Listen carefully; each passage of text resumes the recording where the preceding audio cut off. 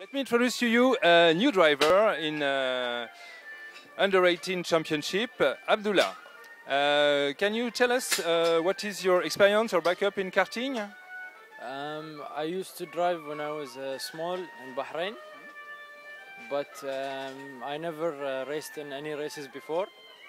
But during last year we started the championship for Rotax in Bahrain, and I started racing from then.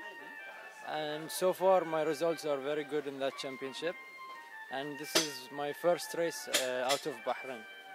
Okay, for you, what's the big difference between your experience in Bahrain and this kind of race in France, in Normandy? It's a very big difference.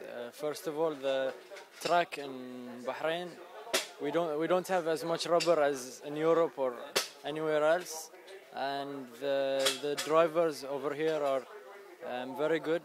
And also in Bahrain we have very good drivers and very talented drivers.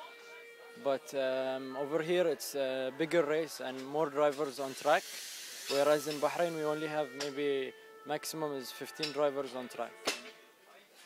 How do you feel after the qualifying heats? So far it's very good. We just had a little bit problems with one of the heats, but the rest were very good. We were overtaking very well and finishing very good positions for the whole team.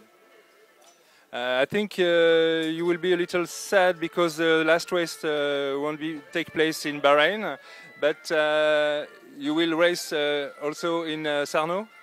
Yes, unfortunately I was very happy for the race, but what to do? It's the rules, and I hope next year we can do it in Bahrain. What are your ambitions in karting and maybe later in car?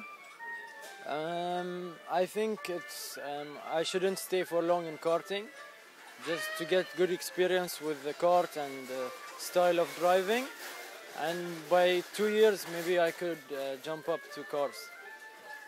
And can you explain us the choice of Swiss Utles? So far I love this team.